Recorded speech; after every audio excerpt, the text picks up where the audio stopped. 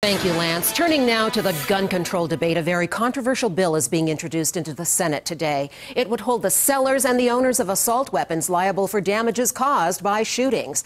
Also today, a series of bills that already has passed the Colorado House is being introduced now to the Senate, and they include a ban on large-capacity magazines, a ban on concealed weapons on college campuses, and requiring gun buyers to pay for their own background checks. Today, they are being assigned to Senate committees. Each would be heard sometime next week. We'll keep you posted on that. Right now at the U.S. Capitol, we're watching a hearing on a federal ban on assault weapons. The legislation also concerns ammunition magazines that carry more than 10 rounds. And this video, you should know, was just from the last 30 minutes. A father holds a picture of his 6-year-old son killed in the Sandy Hook school massacre in Newtown, Connecticut, and an emergency room doctor who treated the victims of the Newtown tragedy.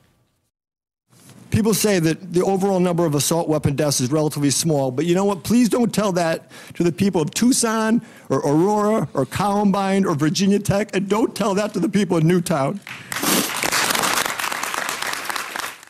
A very emotional hearing. Many in the Senate Judiciary Committee are wearing green ribbons today in honor of the victims of gun violence.